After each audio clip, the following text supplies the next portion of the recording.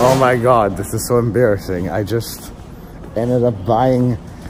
I bought tickets for the wrong theater while I was totally high. Oh. Don't tell anybody this happened. We're gonna do this next week, okay guys? We're gonna do this next week, I promise you. So today I have absolutely no idea what to expect. Like, I've been trying to keep away from any spoilers of this movie whatsoever. I haven't checked a single review. Once I saw a small trailer on the CW, even though I did not want to while I was watching Riverdale, mind you. I just know Kristen Stewart has a shaved head. And that this movie was originally made in 2017, and I don't know why it's coming out now and didn't come earlier. And I'm actually looking forward to this, like a nice old little space creature feature. So let's see what happens.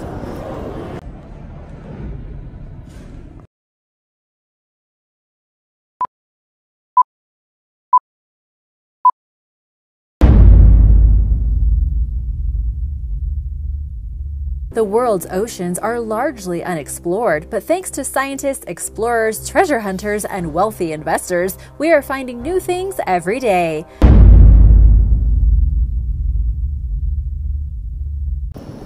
Oh my god, talk about mixed bag on this one. This was not good, but this was also not bad either. There's so many things about this movie that I really, really loved, and so many things that I truly, truly downright despised.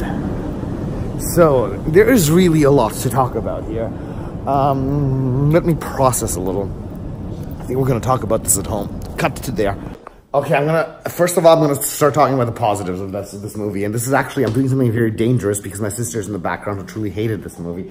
And she's gonna hate everything positive I have to say about it. But okay, let's get this going. With that being said, you can toss in any objections if you want to, by the way.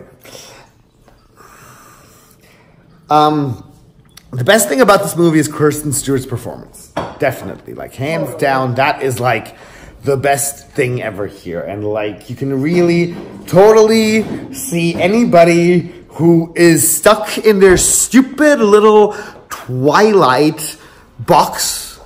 I recommend you to just see this movie alone for Kristen Stewart's performance, because this just simply shows what kind of an amazing actress she has become during the recent years. Because like, if anything is carrying this movie, that is her fucking performance. And she is doing an amazing job here. Other performances that I have to give credit for. There's two performances I also really enjoyed. Jessica Henwick and Vincent Cassel.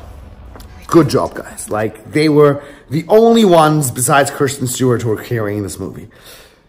Everybody else was just so plain and generic and forgettable.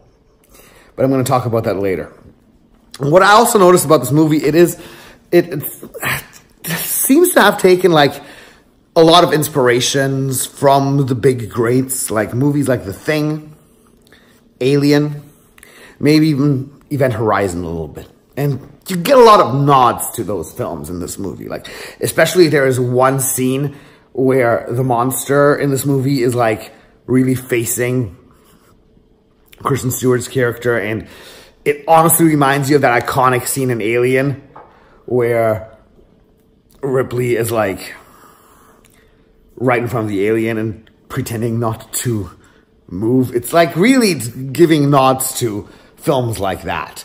But there is not much monster in this movie. If you expect this to be a monster movie, it's not. It is not. It is definitely not. I'm going to get to that later. What else I really liked here is the cinematography. Oh, eye candy beautiful. If you enjoy explosions, especially explosions underwater, which are very hard to make look good, this is good. This is like really good. Like the way these explosions are designed, generally the way the action sequences of the movie are made, beautiful. Like actually a remarkable job.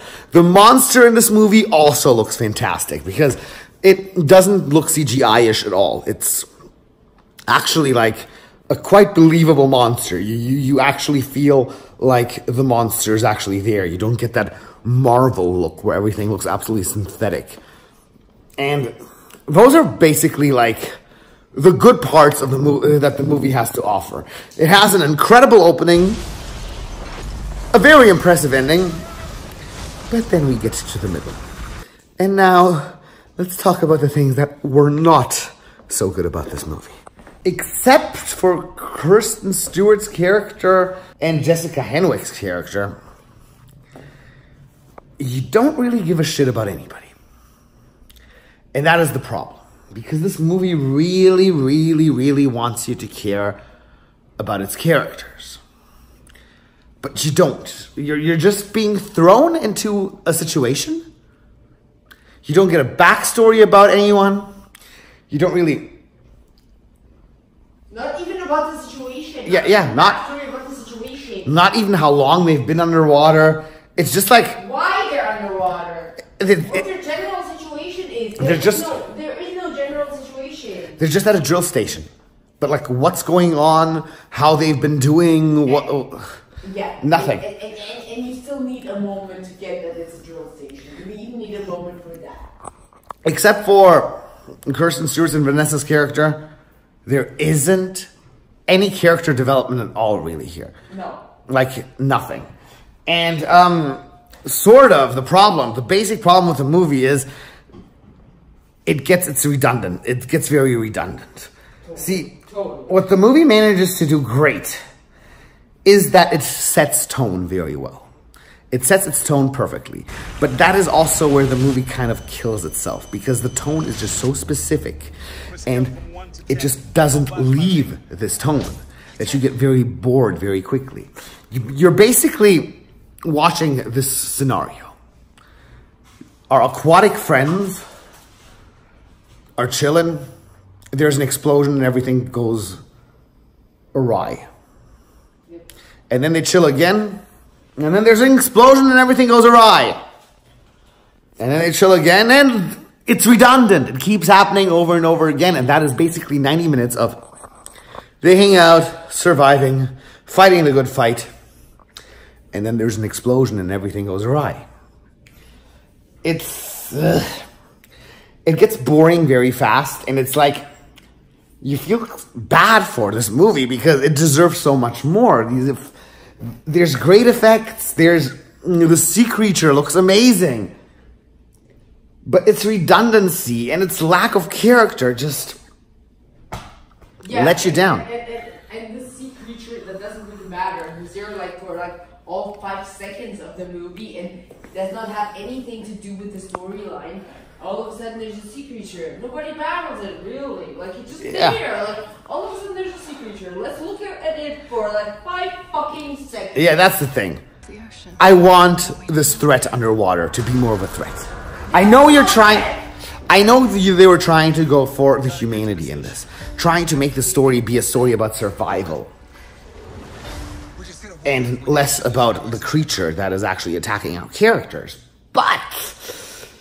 there was all 5 seconds of you can't make a character study without any character. So, like, why not focus on the creature? Something that irritated me so much in this movie. And, like, it's so silly because I was just talking about how amazing the effects were. But the makeup, oh my god. There is this scar Kristen Stewart has on her cheek that looks like somebody took like a magic marker and just drew a line on her face. And that doesn't change. It remains the same through the entire movie. So yeah, you get like, I feel very extreme about this movie. There's a lot of things about it I love, but there's a lot of things about it I hate. It's not good. It's not a disaster either. I say, watch it on VOD, on Netflix, or on like any streaming service when it's available, but don't waste your money on it. It's okay, but the bad kind of